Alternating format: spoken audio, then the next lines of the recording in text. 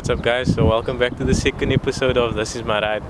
So I just want to say a special thanks to everyone who supported me this far. So before we get this episode started, please do subscribe if you haven't, like and comment on this video. So without further ado, let's get into this episode. So I'm going to start it off with some cinematics. Enjoy!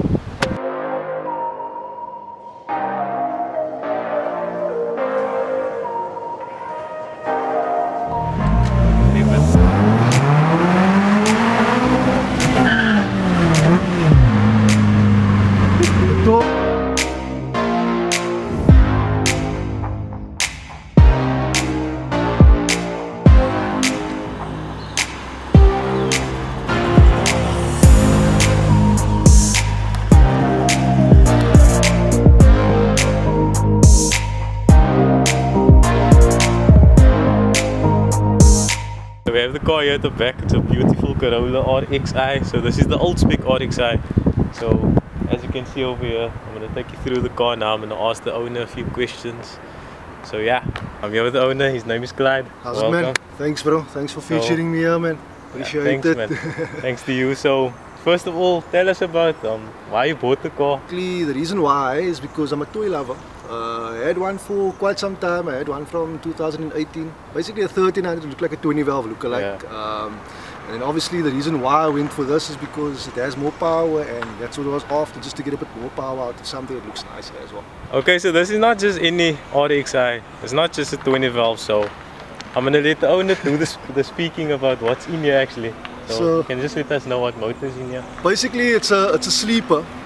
Don't actually want everybody to know, but it's a single beams Redtop. Yeah, that's all I can say.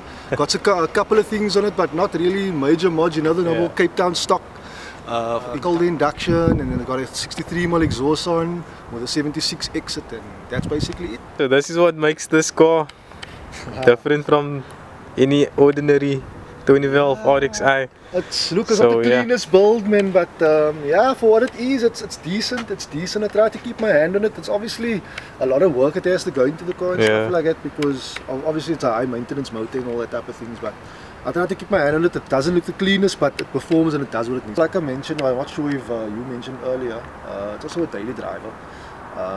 I actually detuned the car when I went for the tune because I didn't want to use so much fuel. So it's a daily driver. I drive from work home every single day. I go fetch my child and stuff like that. So it's a daily driver. It's detuned, but it still has its power. I think this motor is the Redtop.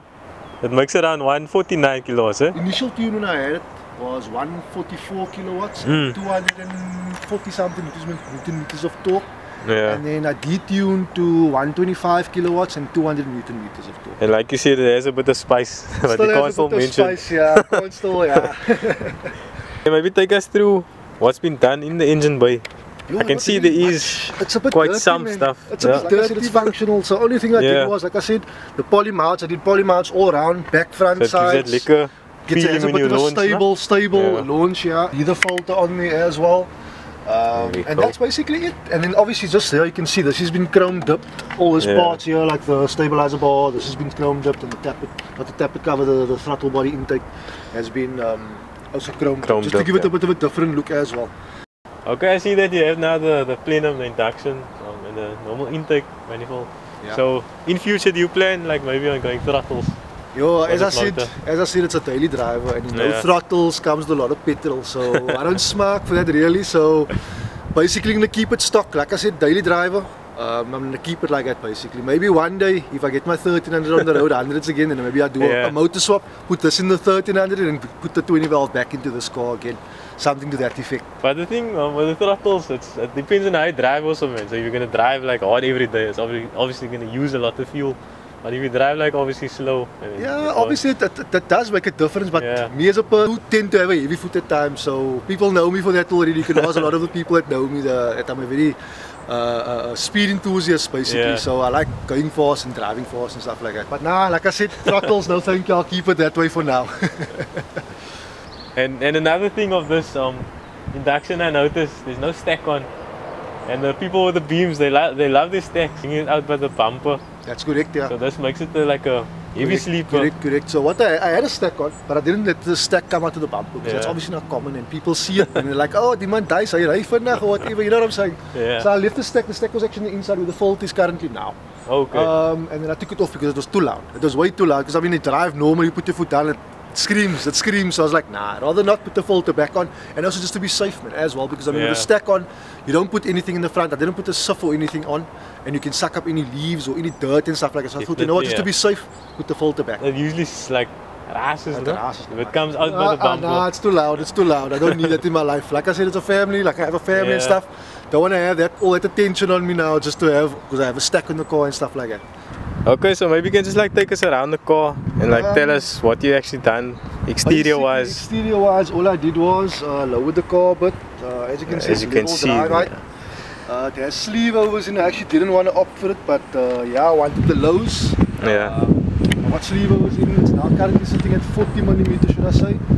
I added in, the front was a different front. I actually had the black diamond crystals in. I changed it to crystals. Okay, just also added extra was just the lip that I added on as well.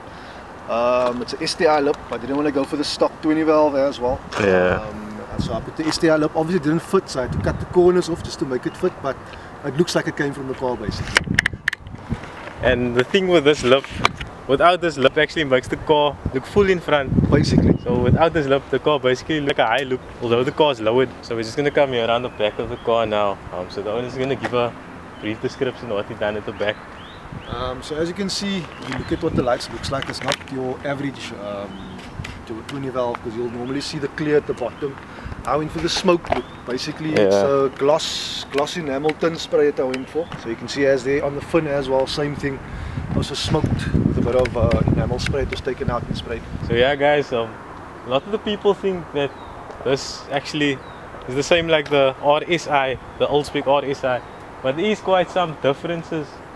So we're just gonna take you through what actually makes this one special from the normal RSI old spec Corolla. Key differences people don't really notice is that the beading is completely different from the RSIs. The RSIs has a bit of a wider beading. Yeah. It stands out a bit more. With the late spec RXIs, you have the thinner beading and it's all color coded.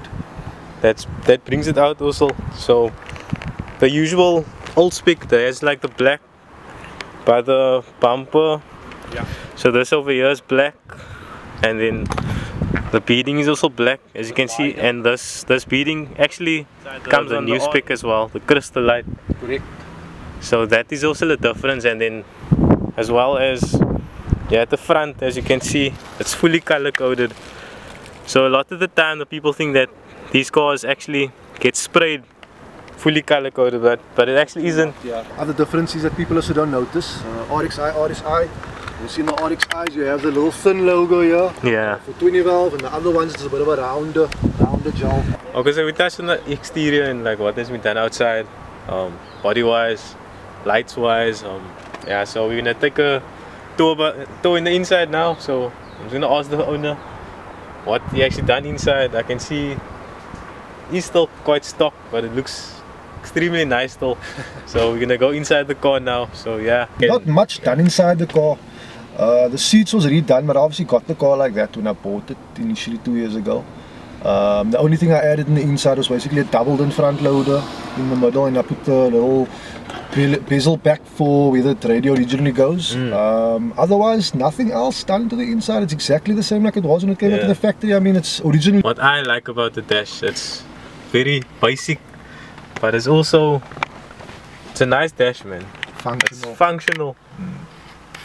The same with the steering wheel. It reminds me a lot of the Supra. Yeah, it's very similar to the Supra and the Celica. Yeah, that's right. What I love about this clocks, it's that 9,000 RPM. Yep. People don't get that. Like, why do you have 9? Why do you have 9?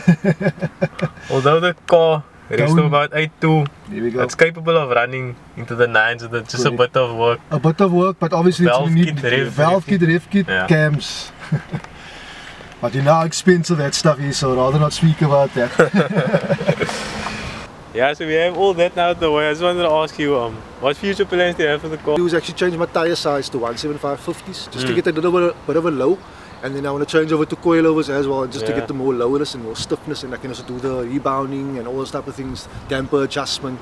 But it's obviously going to come with a price, because you know the normal coilovers you buy is not going to give you the same thing. It has to be either ISC or BCs or that's like 13 to 20,000 That's what you're going to pay for that stuff. And that's basically my future plans. I want to keep the car OEM, because OEM is what I like. You understand? And it attracts less attention from the cops. Also true, yeah. And that's how I'll just keep it that.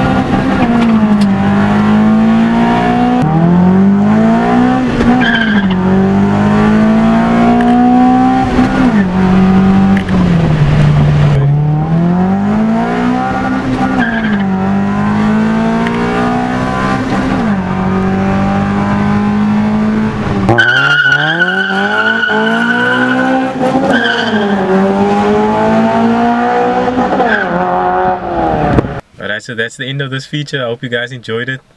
So I just want to say a special thanks to the owner, Clyde. Shot buddy, man. Thanks to you also. Not a problem, bro. Not a problem. So guys, so if you have a car that you'd like to feature, you can just hit me up on Instagram, on VAD Productions, or on my Facebook page. It's Virtual Automotive Designs. I'll leave the description or the link in my description. I do, however, do like cinematic videos and photo shoots, club dyno days, club events, car clubs and stuff, yeah. And don't forget to subscribe if you want to see more content like this. Yeah.